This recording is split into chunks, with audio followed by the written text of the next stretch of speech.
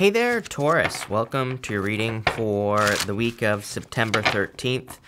This week, Taurus, we're just going to jump right in here, as always, and we're going to see what is coming up for you. This looks really good. You have this new beginning card, which I love because, I don't know, it looks nice. And also, the sun is kind of like coming up on this card. So we're off to a good start here, Taurus. Clearly, you have this Let It Go card with the Seven of Swords and the Six of Swords. I mean, literally, the Six of Swords could represent letting something go. It is a card of, going through a rite of passage. Moving forward, but also it's a card of like needing to let go of baggage or something from the past here. It's like, I did another reading this week and I can't remember who it was for. I feel like it was for one of you earth signs.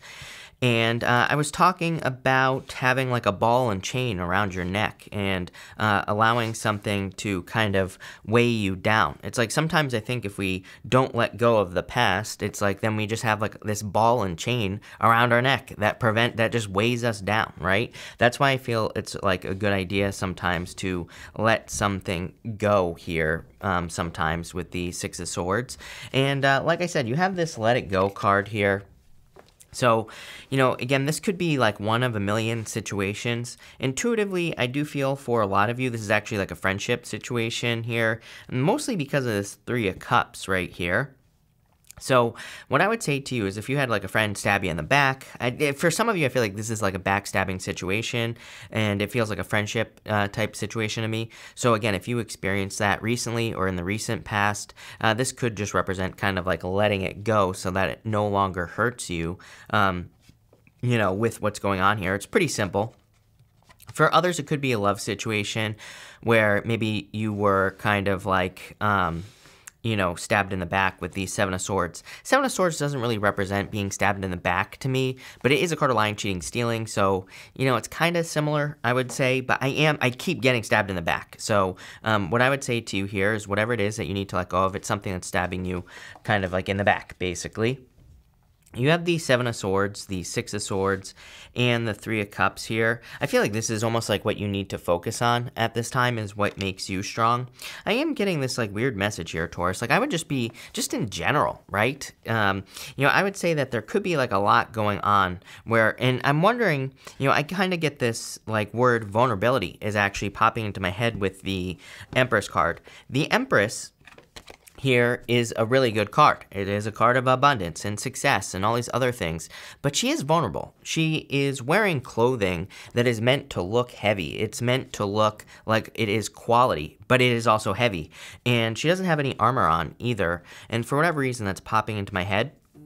So I feel for some of you, it's kind of like this, there's this energy of vulnerability here, but I feel like it's saying you need to focus on the things that kind of make you strong. The Three of Cups can be community, it can be a card of celebrations and happiness and things, but it can also be three just different aspects of you, Taurus. It can be three things that make you strong. Three things that make you special. And that's what I would focus on this week. I just get this feeling like if you're in the public eye or, if you're thinking about doing something, you could be dealing with like trolls or haters or things like that, Taurus. And I would just say, just focus on you this week. I wouldn't worry about like the trolls, the haters, and like all that other stuff, right? Let's clarify this and see where it's going. With the Seven of Swords, you have the Four of Wands here. In a lot of ways, that would say that you're setting yourself free from a Seven of Swords, this backstabbing type situation here. So, there's really nothing else to say there. With the Six of Swords, you have the Seven of Swords.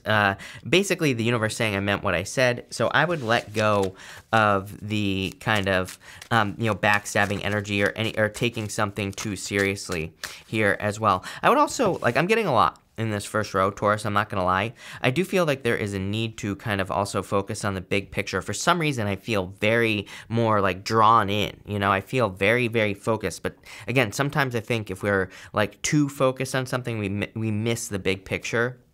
And that's definitely popping into my head. Very general message, but, just to give you some examples, it's I almost feel like you need to zoom out right?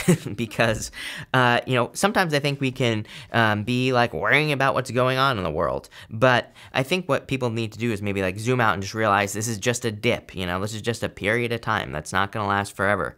So it's like, I feel like there could be a lot of moments where you kind of like need to see the big picture so that you just don't miss I feel like this is you receiving an opportunity. And I feel like there's a really, I feel like you need to not miss the opportunity is what I'm trying to say here.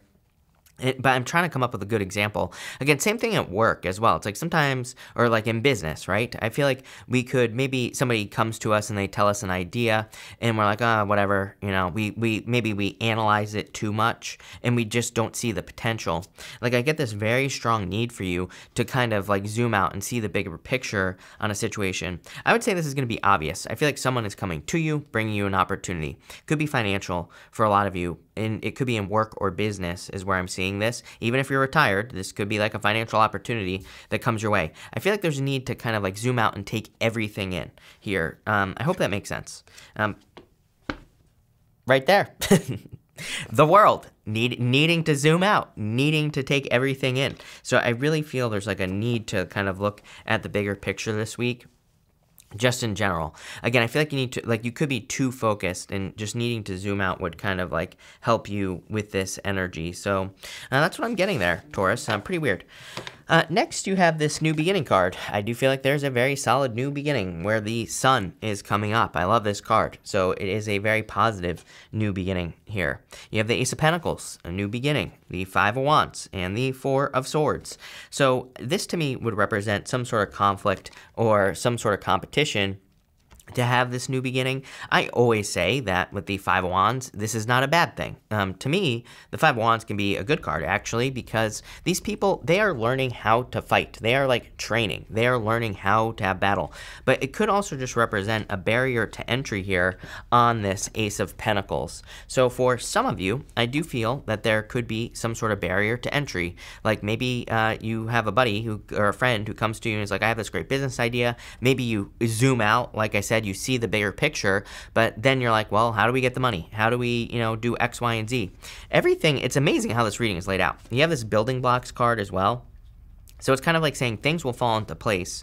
But the Five of Wands is more saying like, yeah, you are going to have to figure it out. You are going to have to put in the work. It's just not going to magically happen, right? But I feel like there is a very solid opportunity before you. I always call this card Indiana Jones, the Five of Wands, because to me, it represents like going through some sort of crazy adventure, like running through a temple to find some treasure. It kind of represents needing to go through some things and needing to overcome those things to get something better or to, create something greater in your life. The Four of Swords, I feel, is like kind of saying that it's time to take action. He's been resting for a while here on this Four of Swords, but he kind of needs to grab this sword right here, and he needs to kind of get moving. So I do feel this need for you to kind of like take action on something. So let's see what that something is right now here, Taurus, with some clarifiers. With the Ace of Pentacles, you have the Strength card. Strength can represent overcoming some inner demons, some inner things as well. I feel like it would be a good time for you to maybe, I'm just going to tell you what I'm hearing here as well, Taurus. I feel for some of you, it's like you could have a similar situation coming up in your life where maybe you started working with a friend. Maybe they stabbed you in the back or something like that. And it's like there's going to be a new opportunity that comes in for you that could be very similar. I feel like the Strength card is asking you to like go inside yourself and say like, okay, what things inside of me stopped me from moving forward, right? And then I would learn how to tame those, inner demons, and this card is all about taming your inner beast, your inner lion, right? So that you can be successful. Personally, I love the Strength card because to me, it's a card of standing out. Who in their right mind puts their hands in a lion's mouth? Nobody, as I always say. So it's kind of like saying if you tame those inner beasts, those inner lions, demons, whatever you want to call them, you will stand out. You will be seen as being very successful. And it's also a card of a rite of passage, kind of like the Six of Swords. So this is definitely a, rite of passage reading, I would say. With the Five of Wands, you have the Ace of Wands. Allow your inspirations to be your guide.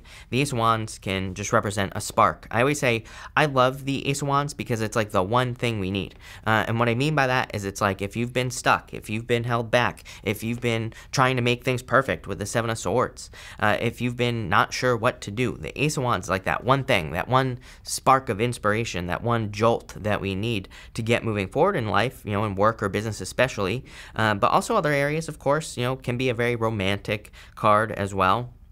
So whatever it is you're looking for, I kind of feel this is something coming in for you this week that gives you hope, you know. And 2 aces is a definite yes. And with the 4 of Swords, you have 3 aces. The Ace of Swords. The Ace of Swords is a card of inspiration. So I feel inspiration coming in for you. I also feel like you're kind of like conquering things very, very quickly with the Ace of Swords. I would be careful of your words at this time. And, you know, especially the ones that you use with yourself here. For whatever reason, I'm seeing this 3 of Cups as yourself. Yeah, as you, Taurus. I'm not seeing it necessarily as your community or, you know, people in your life. I'm seeing this more as like 3 parts of you that need to be fed, 3 parts of you that need to be nurtured, right? And 3 things that maybe make you special. Maybe it's time for you to figure out what those things are. But the Ace of Swords, I feel, is saying be careful of the words that you're using at this time. Next, you have this building blocks card. So I feel like everything is falling into place. You can see here these blocks are falling into place and they're slowly lifting her up here. So I feel like the universe is trying to help you. As I always say, the universe doesn't just like allow things to happen. The universe doesn't necessarily just make things happen. The universe wants us to grow. We're not necessarily here to be given things. We are here to create our own reality. So, you know, I always get tons of comments, as I always say, that where people are like, you said this was going to happen, nothing happened. I'm like, yeah, nothing just happens. We have to put in the work. I think that's one of the, you know, it's one of my bugaboos with the spiritual community in the first place, is to make it seem like, oh, you can just like sit around and do nothing and think about stuff and it's going to happen. It's like, that's part of it, but we also have to take action as well. And so it's like there are tons of people like Esther Hicks. I love Esther Hicks, but, you know, one thing I disagree with is I think that we do need a little bit more action, and you know, we do need to maybe put in a little bit more work than she makes it seem, or, you know, Abraham makes it seem, right? So, you know, that's what I'll say there. You know, I feel like this is kind of a good thing. I feel like you're manifesting things. You have the 4 cups right here. He has manifested those 4 cups in front of him. You have the 4 cups, the Empress, and the Knight of Pentacles. Here's the action that needs to be taken. It's like you have this field back here. You know, there's an empty field. There's nothing growing in it. So, you know, it's kind of like a blank canvas. And again, I'm pretty sure it was you in one of your most recent readings. I was talking all about, like, it's almost like you're being given this blank canvas. It's like you just need to, it's like you have to fill it with stuff, right? So I feel like for some of you, the Knight of Pentacles is talking about getting, you know, putting things into action. You have everything you need here with the Knight of Pentacles. Knight of Pentacles represents having all the wisdom, all the knowledge, everything. There are oak leaves on the Knight of Pentacles, and those oak leaves represent knowledge, wisdom, you know, all sorts of things. So I feel you have the knowledge and wisdom necessary to plant those fields, to create a lot of abundance. And clearly, look, she has wheat growing in front of her here on the Empress. She also has 12 stars on her head. Actually, don't even get me started. I love this deck, but this deck, they have 13 stars. And you know, whatever, mistake, right? It was a misprint. But what I would say here, she has 12 stars on her head, and it represents the 12 signs of the zodiac. She has made her way through all 12 signs. So I feel for a lot of you, actually, I think this is the one that has 11. One of them has one less, I think, as well.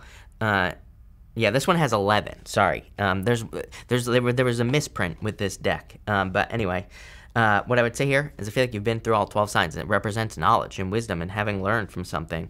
So I feel there's a lot of abundance coming in for you here, Taurus.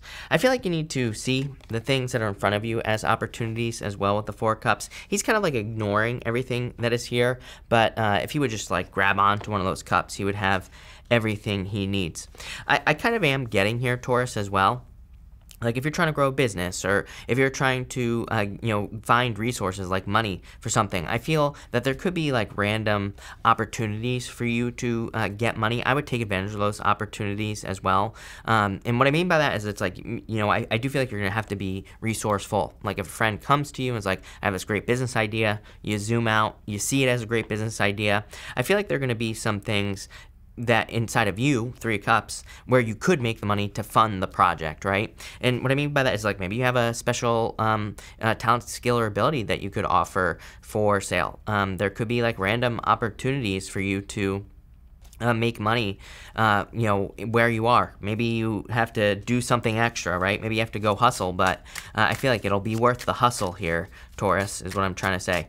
But let's see where this is going. With the Four of Cups, you have the Nine of Swords here.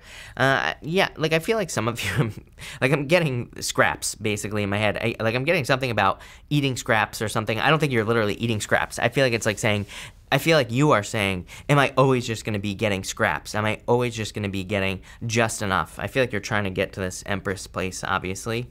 With the Empress, you have the Three of Swords. I would, get out of your head. I feel like you're healing as well. Again, I read intuitively, and I kind of feel like that Three of Swords is almost in reverse. So I do feel some of you are going through a healing, and that would be a good thing. And with the Knight of Pentacles, you have the Hangman needing to take action, basically. It's kind of strange. Like, all of a sudden, all my readings have had something about making a sacrifice. Ace of Swords is a sacrifice. Hangman can represent making a sacrifice as well.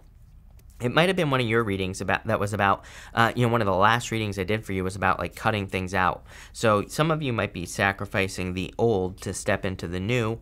That would make sense to me. I don't know. It just seems like everybody's doing that right now, and it would probably be a good thing. I mean, even the world is a birthing process. It's like she's being born into a new world, and when you're in the birthing process, I always say the world to me can represent kind of being stuck in the squeeze. It can say you haven't quite popped out the other side yet. So, it can say that a sacrifice needs to be made to get to the other side, but pretty good reading here is what I would say to you. Definitely a new beginning with three aces showing up. And all these portal cards as well. Four of Wands is a portal. It's like you're on this side of the card. These people are celebrating on the other side of the Four of Wands. So it's kind of like you have to step through a threshold. You have to step through a portal. The World card, like we just talked about, you have to step through the portal to have the new beginning. You have the Ace of Pentacles here as well. There's a portal right here that you have to step through to get to the other side, basically. So I feel that this is just a new beginning reading. Having said all that, Taurus, there is a very exciting new beginning. I would be looking for, my only advice for you here is I feel like there are opportunities for you to kind of like build this up higher right here. And I feel like those opportunities are going to be random. It's like, I do feel like you're going to have to potentially hustle to get some resources, but I feel those opportunities will exist. I always tell people, it's like, if I were trying to start a business and I need money, I would be going on Craigslist or something. There are always people like saying, come clean my garage, I'll pay you $200 or whatever. It's like there's tons of abundance, tons of opportunities to, make money. There are other hustles as well. I mean, that's just one example, right? So I do feel like taking advantage of those things would be a good idea for some of you. For others, I don't even think you're gonna have to do it. I feel like it's just like there's a skill that you need to like offer, right?